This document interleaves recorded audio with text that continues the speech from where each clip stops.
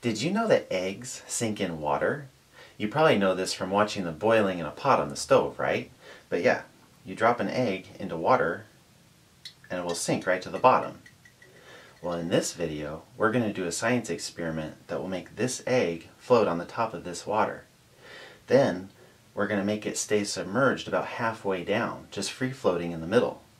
You can totally do this experiment at home. The secret is salt. So first, let's see what the egg does in just regular water. Yeah, it just sinks right to the bottom. So now, we're going to add some salt. Let's get that egg out of there first. Alright, just a little bit at first. Okay, give it a stir.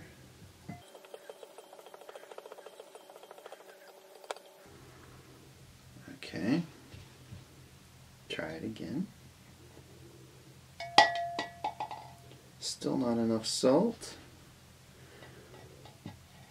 So we'll add a little bit more. A little bit more. Keep stirring. You want to make sure that all of the salt is dissolved off of the bottom.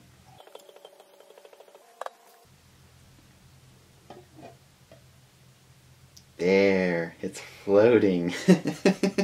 Alright, now, did you notice that I didn't fill the vase all the way to the top? That's because next I'm going to pour some fresh water on top of it and see what happens.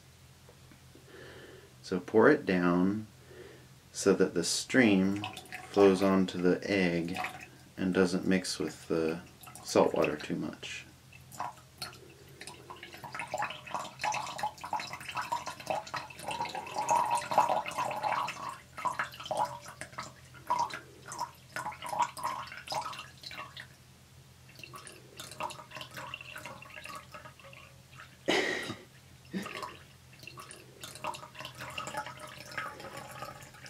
Isn't that cool?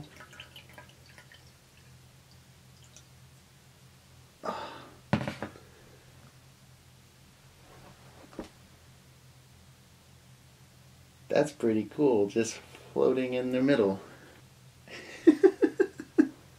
So how does adding salt make the egg float? A salt crystal is made up of two things, sodium ions and chloride ions. When water molecules come into contact with the salt crystals, they pull apart the sodium and chloride ions, making the salt crystals dissolve. Once the salt is dissolved, it actually adds to the mass of the water, making it denser than fresh water, and also denser than the egg itself. That's how the egg is able to stay afloat. That's also how a helium balloon is able to float in air. Air is denser than helium, so the balloon floats. When you pour the fresh water on top of the salt water, the fresh water actually stays floating on top of the salt water. But since the egg sinks in fresh water but floats in salt water, it finds that spot right in between the two and just hangs out. Hey, try this experiment yourself. It's pretty cool. Maybe you can find some other things besides eggs that will float in salt water but sink in fresh water. If you do discover more things, I'd love to hear about it, so share your findings in the comments.